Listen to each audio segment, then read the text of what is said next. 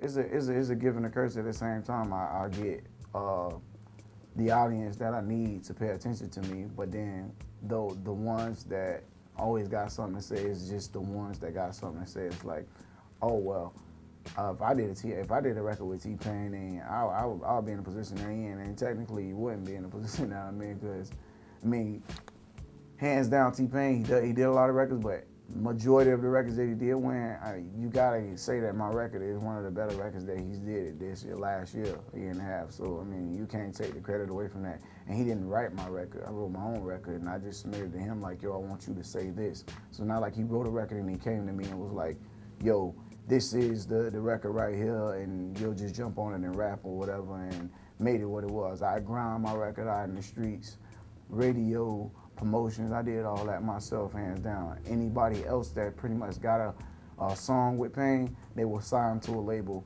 and then Pain came along and did whatever. And I gotta say this, although like I ain't dissing or beefing with this dude, but Dolla, he fronting, like saying that he had an opportunity, he was saying that he could have my record, or he could have had the Who Is That record that he got. Like, he never had an opportunity to have my record. Like, why lie and tell people, radio stations or whoever, that you had an opportunity to get my record? That was never an option. The option was Akon wanted to buy my beat off my old record. He never wanted to buy my song, and you had an opportunity to get my beat. Not my record at all. I wrote my record, Pain didn't write my record, Pain wrote your record, which really isn't your record. The record was Loon record, and you just got it handed to you because you're Akon artist. So I just had to say that. I mean, I never said that dude been, you know what I'm saying? So I gotta get that out of there.